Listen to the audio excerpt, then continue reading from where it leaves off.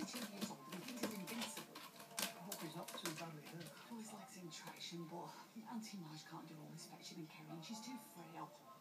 Well, you must go and take care of them. Well, Mr. Donovan says it's okay, but what about you? Well, I'm perfectly capable. I shall manage. Needs must.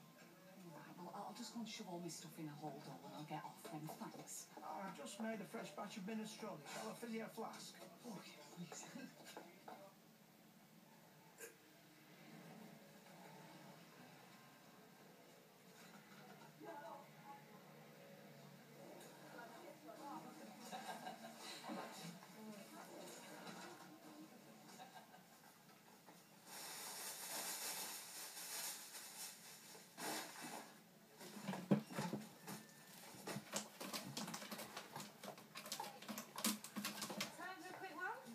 No, sorry, not tonight.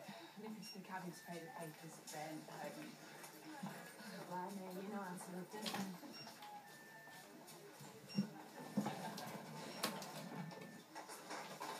Someone help! Mum! Mum! Oh, what's happened? Get the boxes off him!